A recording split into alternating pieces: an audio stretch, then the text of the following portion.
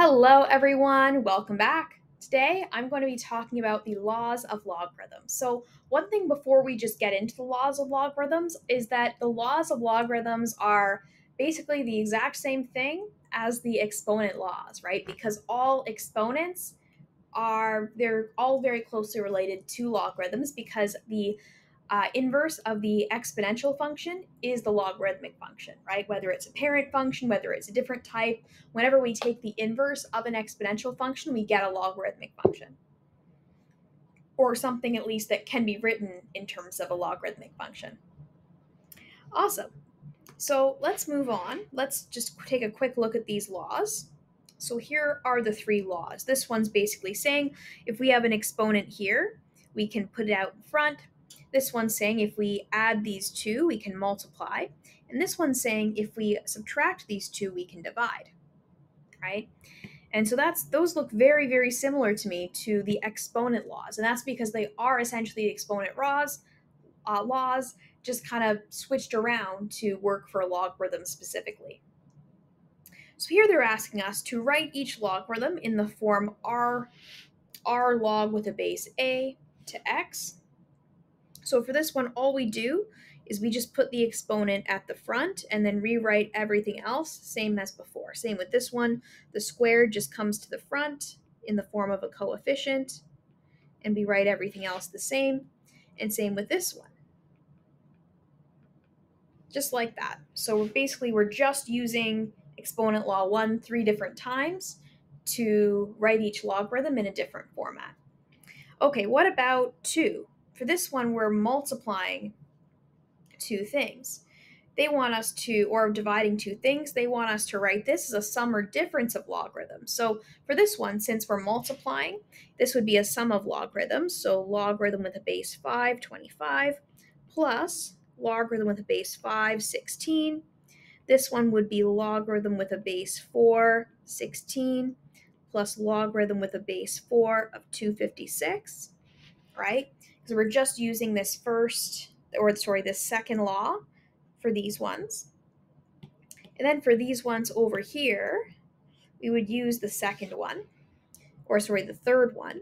So this one would be log with base 8, 10, minus log with the base 8, 3, like that, right? Based on this one here, this third, I almost said exponent law, but this third logarithmic law. And then this fourth one here, same thing, right? Log 20 minus log 7. And there we go. Now they want us to do the opposite. They want us to use those same laws, but to express these as a single logarithm. So we're going to use the same laws, but this time we're going to go backwards. So for this one here, since we're adding two logarithms together with the same base, we multiply 81 and 9. And I believe we get, I think it's 7 something. 1 second. 81 times 9 is, 729. So logarithm with a base 3 of 729. And there we go. Then for this one, it's a difference of logarithms of the same base. So we divide. So then we get logarithm base 4, 2, like that. And then for our third one, remember order of operations, we're first going to find a single logarithm with the logarithms in the brackets. Oh. So this one I'll just leave as is. And then these ones in brackets.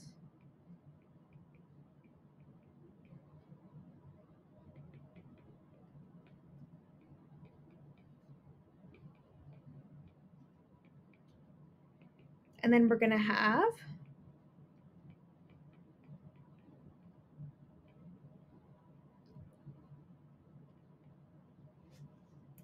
and then we're going to end up with 16, like that. Okay, so there we go. We basically, in this one, we used that logarithm law twice. First, for this part to say, oh, well, we have logarithm with the two logarithms with the same base with 16 and 4. So it's 16 divided by 4, which is 4. And then it was 64 divided by 4 for the second part, right? So whenever we subtract, we divide, as it says in the logarithm law.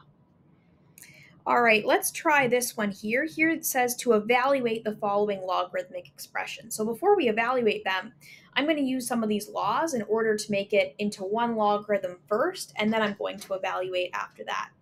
So for this first one, I'm first going to combine these two by doing 5 times 125, which is going to get me to 625.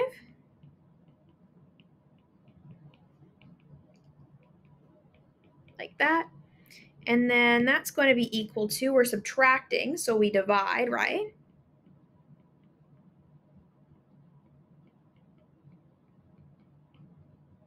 And then we have logarithm with the base 5, 25, like that. And then we can evaluate it. 5 to the power of what is 25? Well, 5 to the power of 2 is 25. And so there we go. So we can do it that way, right? We can use our logarithm laws to find it. Or what else we can do is we don't have to use our logarithm laws. We can also just evaluate each part of it as well. So let's try that with this next one here. 2 to the power of what is 64? Well, let's think about that. Need a moment to think about that. What would that be? Let's see. Well, it's 4 to the power of 3 is 64. So that means 2 to the power of 6 would be this one. So therefore it's 6, right? 2 to the power of 6 gives us 64. Minus, okay, what's 2 to the power of what is 32? Well, 2 to the power of 5 is 32.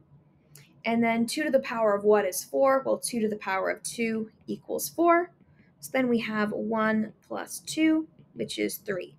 So that's another way we can do it, is we can actually just evaluate each logarithm apart, and then just add or subtract what we need to after that. So either way works, right? Whether we want to use those laws first or whether we want to just go right into it. All right, so let's do this one. Let's do this one with the first method where we use our logarithm laws first to say this would be 81. And then this one's tricky. It's 81, not 18, sorry, 81. And then divided by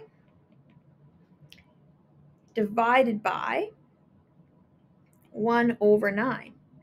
Which, recall, if we divide by 1 over 9, that's the same as multiplying by 9. Right? That's the same as 81 times 9, which is 729. Okay? And then 3 to the power of what is 729? Well, let's see. I believe it's 6. It is. Okay. So therefore our answer would just be 6. Now we also, if we'd wanted, we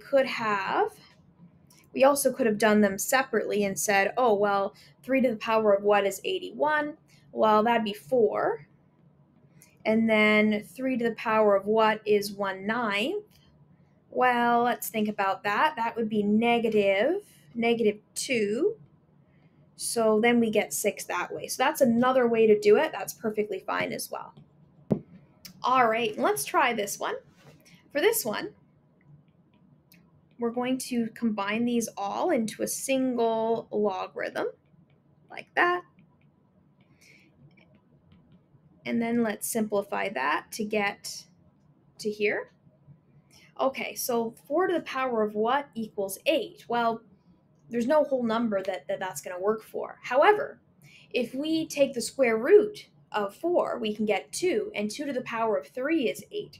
So the answer here would be 3 over 2, right? Because we're square rooting the 4 first, and then we're cubing it, right? And so 3 over 2, or 1.5, is going to be our answer here for this one. Awesome. All right, number 5 says write each expression as a single logarithm. Okay, so to do that, what are we going to do? We are first going to use the very first logarithm law that we have and put our powers, put our coefficients as our powers.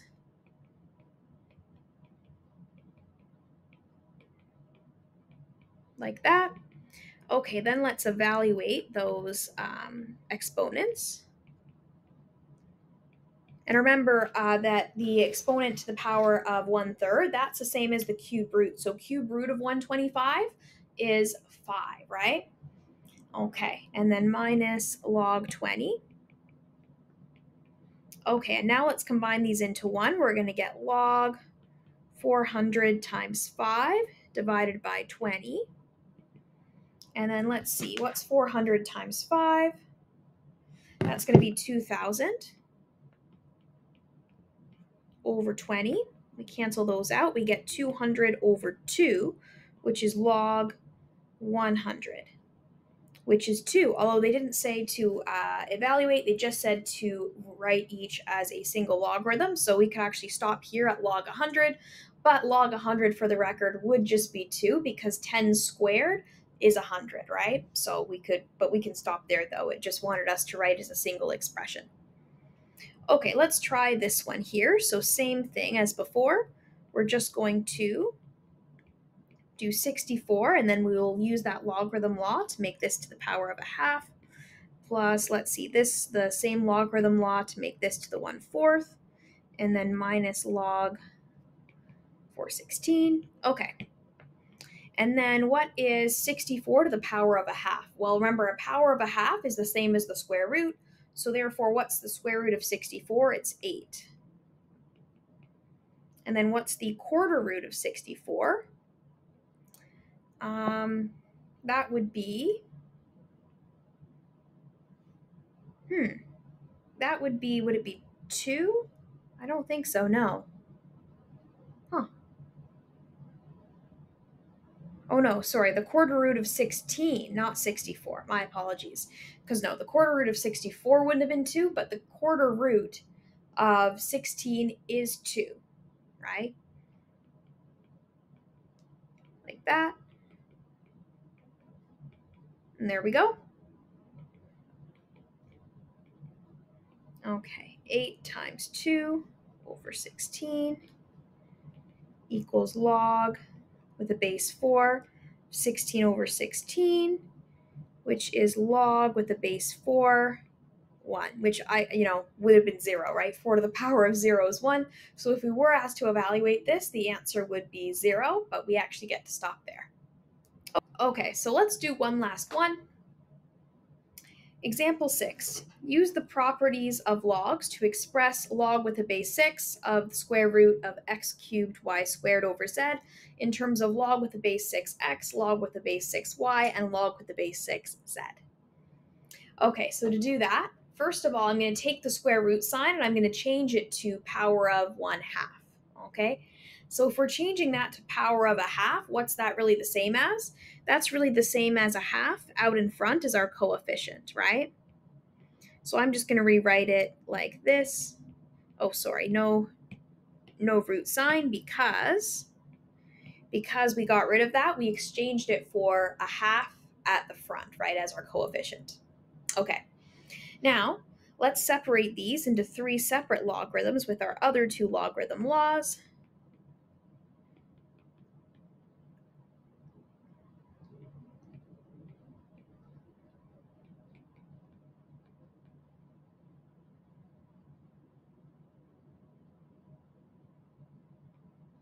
Like that, right? And then what are we going to do next? We're going to have to expand it in order to get what we want here. So let's do that. We're going to end up with 1/2 log with the base 6 x cubed plus a half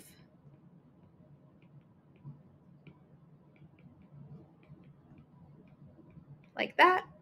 Okay, so we used our distributive property to distribute the 1/2 through, And then now we're going to take everything back to the powers again. Okay, so then we're going to end up with, let's see, 3 over 2 log, like that, right? I put the 3 and I put it over here. For this one, it's going to be 2 over 2, like that.